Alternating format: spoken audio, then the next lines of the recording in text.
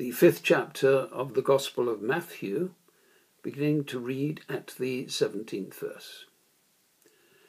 Do not think that I have come to abolish the law or the prophets. I have come not to abolish, but to fulfill. For truly I tell you, until heaven and earth pass away, not one letter, not one stroke of a letter will pass from the law until all is accomplished. Therefore, whoever breaks one of the least of these commandments and teaches others to do the same will be called least in the kingdom of heaven. But whoever does them and teaches them will be called great in the kingdom of heaven.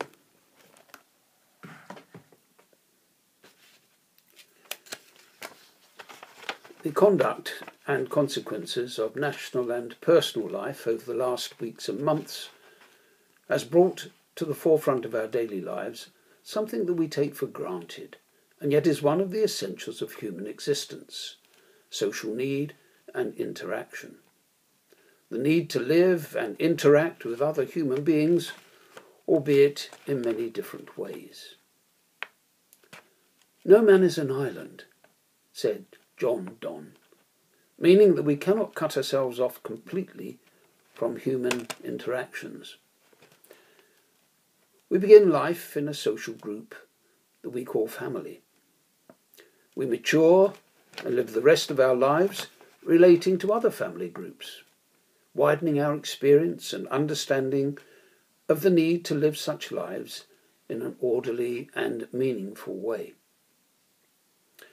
To live our lives in relative peace and harmony requires conformity to certain actions and attitudes that we acknowledge as the law under which we all live.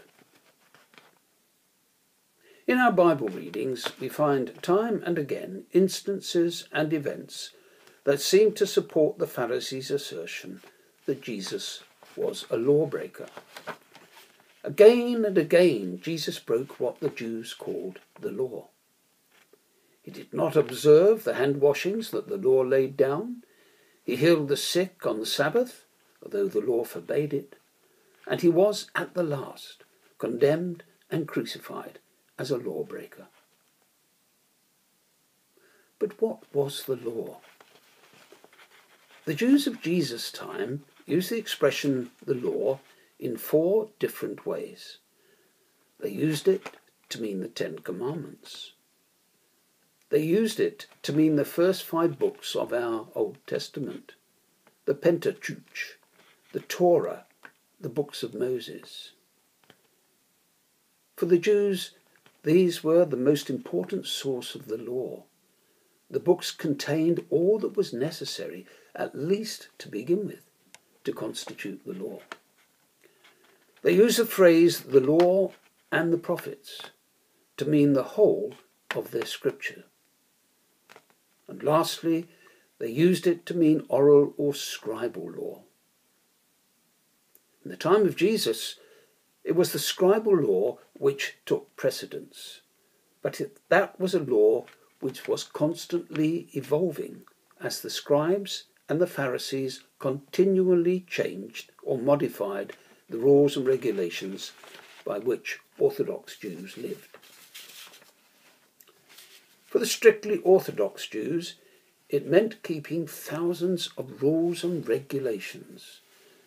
These were literally regarded as matters of life and death within their daily lives. These were the rules and regulations, the law, that Jesus constantly broke.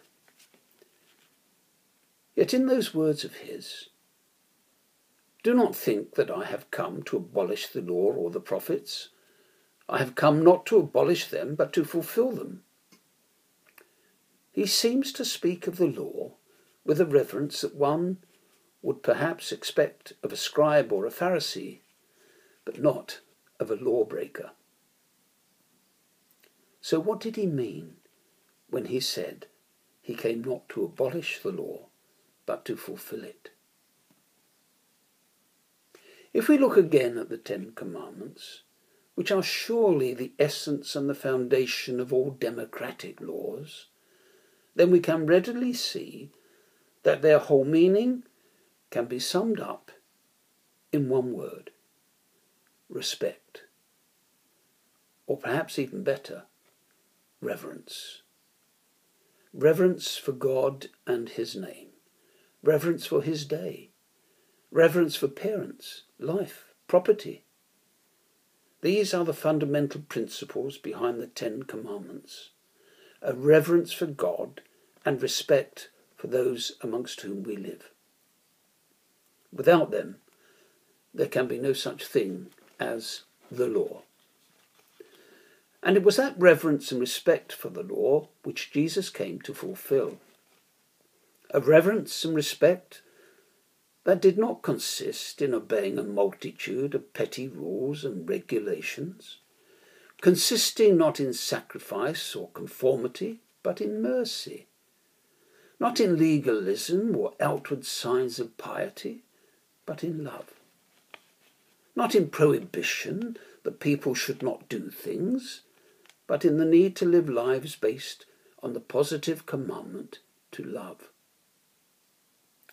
So Jesus came, not to abolish the law, that law of reverence and respect, but showing time and time again the falsehood of man-made, or what was known as scribal law.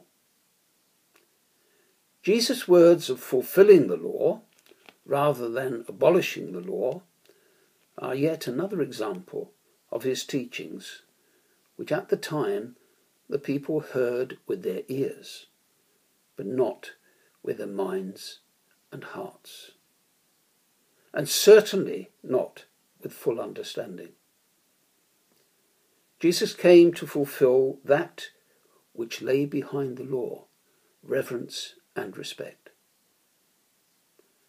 May that be the permanent basis of our own relationship with God and with others, and our own fulfilling of the law.